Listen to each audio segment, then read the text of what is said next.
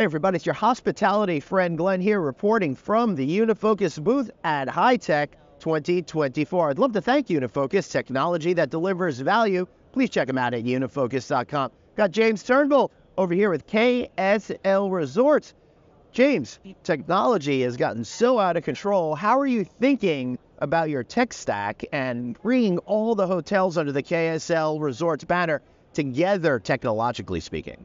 Yeah, it's a great question. It's an area we've been focused on for a couple of years, and we've been looking at how do we consolidate our tech stack, how do we find specific vendors who work really well with us in the space, how do we then start leveraging them together to manage the data flow so we can go from the point of reservation, guest arrival, guest stay, understanding post-stay for surveying, and then the analytics of it. What was the guest experience like? How can we improve? How do we make them a guest for life? Really get actionable insights at this point is what you're saying. So let me ask you this, James. What does consolidation really mean to you? Does it mean less vendors, less programs? How does that express itself? Great question. What we've done historically is we had a very bespoke approach where each property had separate vendors that were really tailored for individual property. We're preparing for a stage of growth, really. And what we want to do is figure out how do we best leverage our vendors to make sure that we're using consistent vendors, we can be more effective, more efficient on our end.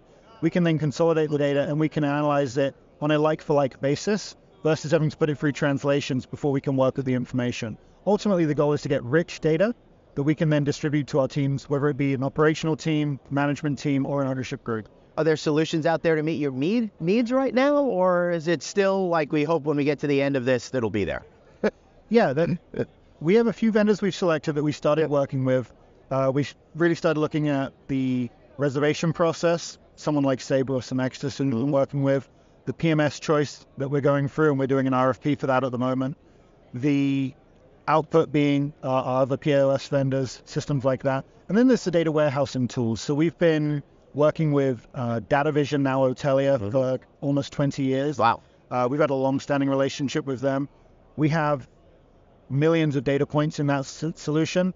Now it's starting to make it more actionable. How do we start pulling the information out, parsing it, and using it day to day? All right, so when you have all of this, and let's just say you've reached the panacea, you are there. Does this mean that you're going to really be able to understand each individual guest and then create offers for them and then get them to spend more money, theoretically? I think that's where we'd like to go, yeah. Understanding if we've had a customer who's visited us at multiple properties or multiple visits to an individual property, what did they do? When they went to our restaurants, were they ordering the same bottle of wine every time? Can we then use that to target them as a amenity in their room on arrival? Understanding what their habits are, their tendencies, and then looking on more macro level as well. So if we're running a ski mountain, if we're using RFID tracking around the mountain, where is the guest at different times in the day? And then we can staff around that.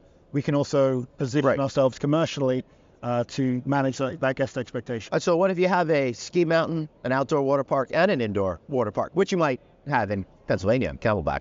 Yeah, I mean, it's a challenging property, right? They're such different businesses, and they all have to roll up together. And we have guests who come in and stay at the hotel who don't touch the ski mountain. And we have guests who come in and they do everything. And so understanding what they like doing and really tailoring our marketing around that as well down the line.